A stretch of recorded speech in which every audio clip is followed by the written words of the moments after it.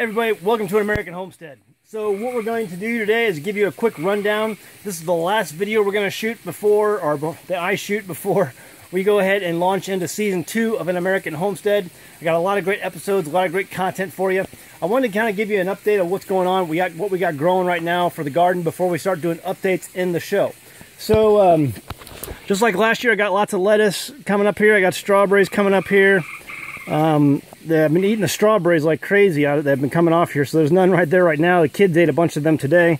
This is a pomegranate tree. It's in its third year, and so it's still kind of small, but it's basically a small tree. It's not going to get very big. It's a dwarf. I got all kinds of stuff growing, all kinds of sprouts. I got corn coming up. I got some spinach over here. All of these are going to be okra. You can see the okra sprouts coming up. I got some pepper plants, tomato plants. Let's see, more tomato plants here. These are pepper plants, some jalapenos. This is cabbage that I let go to seed, and we're getting ready to harvest this seed here shortly. This is about ready to take out, and we'll save that seed for next fall for when we plant cabbages again.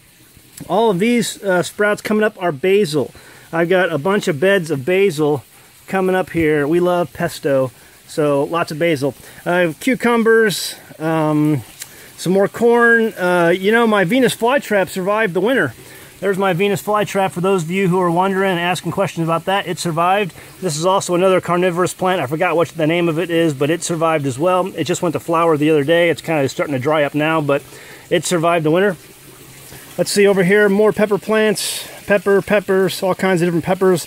These are onions we just harvested, and I replanted the starts, the set tops for those, and so these will be coming up. These will be harvested next year, and I have more peppers, some more onions, some peppers, and another basil bed, and with some mature basil in there, but all basil. So all kinds of stuff going on in here. Let me give you a rundown on the outside. All kinds of onions coming up. Look at all those onions. Just lots of onions, a whole bunch of white onions and a whole bunch of red onions. These are walking onions that were from last year.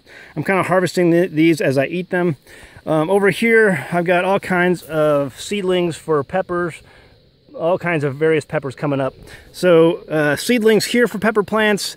Seedlings on the outside are peppercini pepper plants. On the edge over there, I have some ghost pepper seedlings.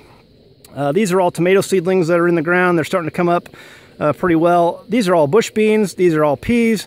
Some more tomatoes. These are a different variety I got in town from a farmer's market. And I have a whole bunch of cabbages coming up over here.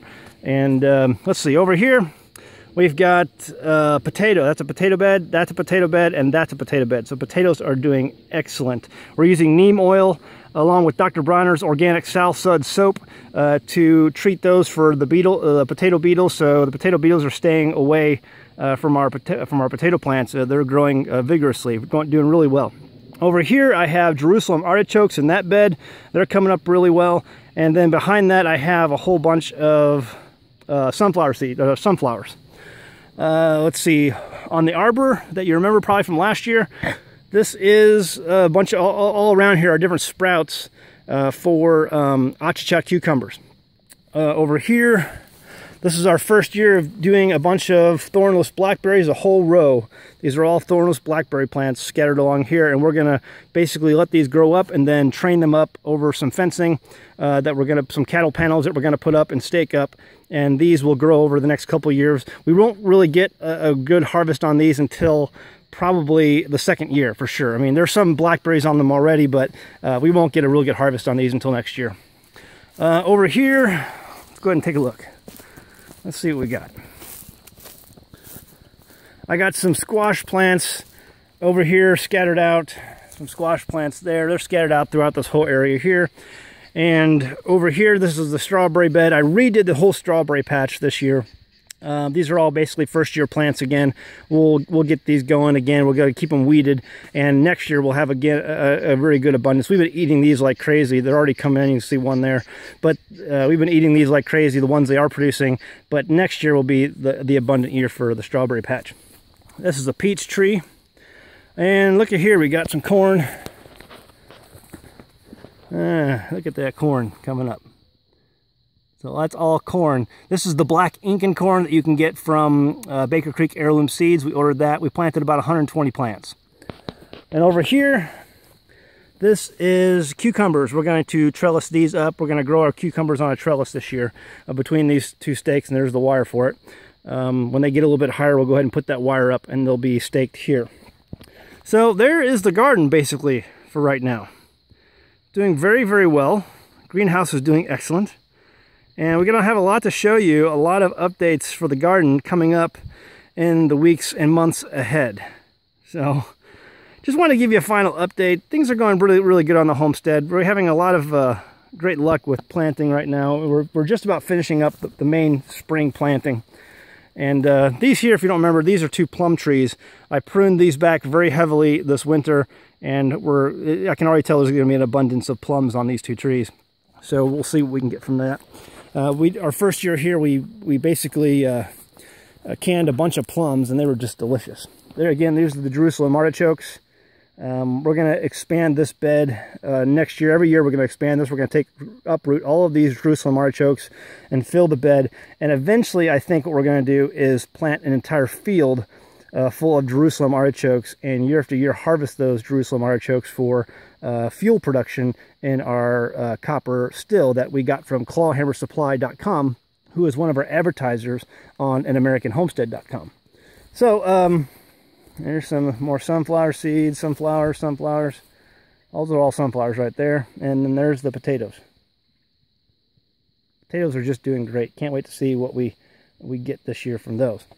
So anyway, next stop, season 2 of An American Homestead. Hope you all tuned in last season. If you haven't, you can go to our website at AmericanHomestead.com, watch the videos, and subscribe to our YouTube channel. Also, you can catch us on Roku. We're on Roku, and those episodes, I believe, will be also, again, uploaded to the Roku channel, the Homestead channel on Roku.